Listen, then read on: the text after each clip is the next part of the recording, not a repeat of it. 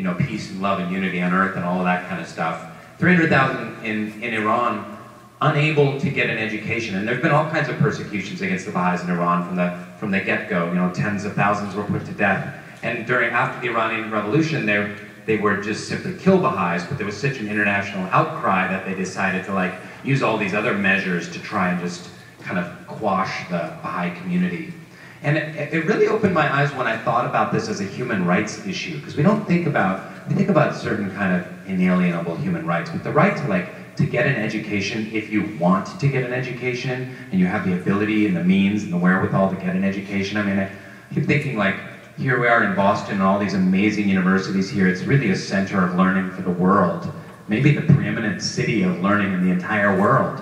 And could you imagine if the US government hated Buddhists, and you were a Buddhist, and you went and you applied at BU, and they're like, you're a Buddhist, no way. And then you went, you know, you went to Harvard, you went to BC, you couldn't even go to like, you know, community college up the road. No place would allow you.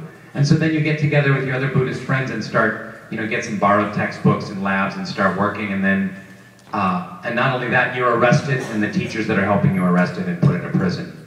It's a mind-boggling thing. We take our education here really for granted in the United States, and you know, I believe that education it's